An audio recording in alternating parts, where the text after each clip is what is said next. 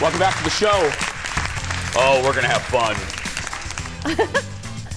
We are. We are. Just keep thinking that.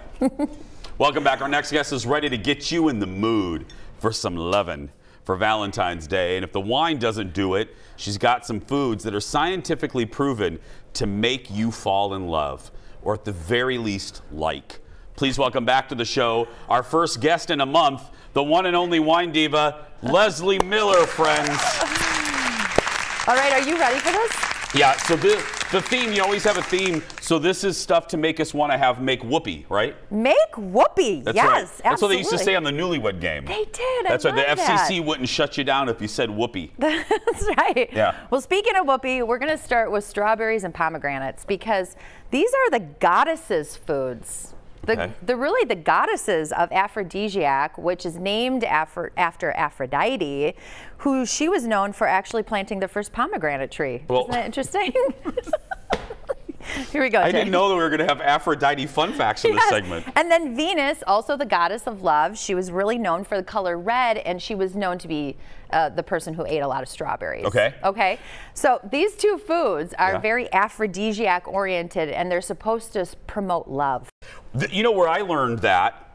Pretty Woman. Yeah, I was just going to say. I learned everything I needed to know. That's and is right. that true? The carpet picnic. No, but the carpet picnic. But Richard Gere says strawberries bring out the taste of the champagne. Is that true? Are we really taking wine tips from Richard Gere?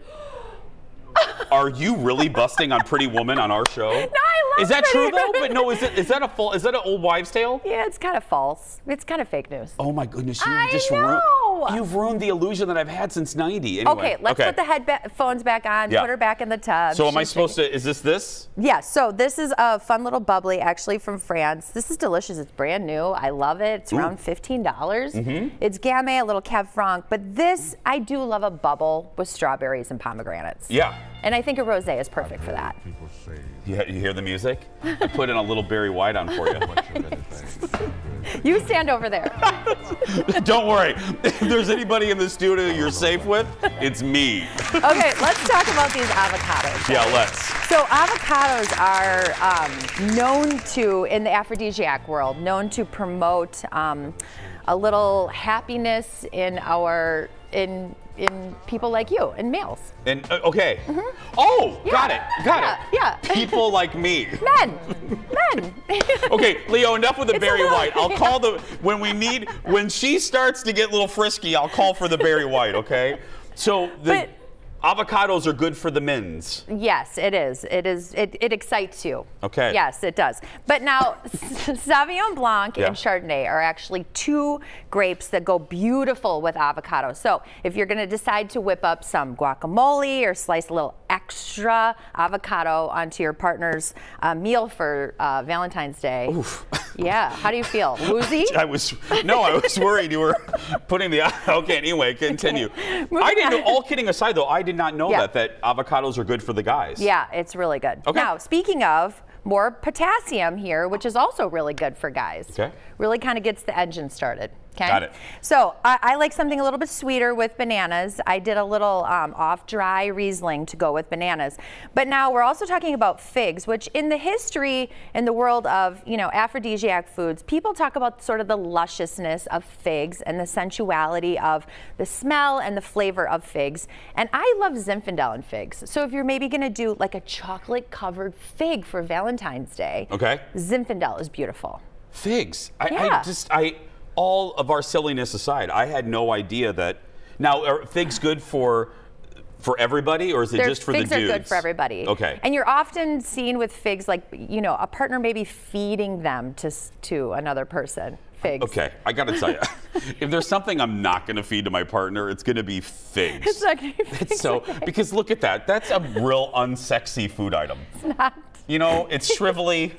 Yeah, it's a weird brown color. You're right. Let's move on to the chilies. I was just going to say, I'm not going to be. That's not melting my butter, Leslie. You're right. It's not. It's not. But they're dried figs. Perfect. So chilies. Now, what this does is it really raises the blood pressure, right? Okay. So it's kind of stimulating your energy. And chilies, if you want to kind of zhuzh up some spice for Valentine's Day, this is it. Quite literally. Yeah, literally. Get the engine moving here. So I love Barbera.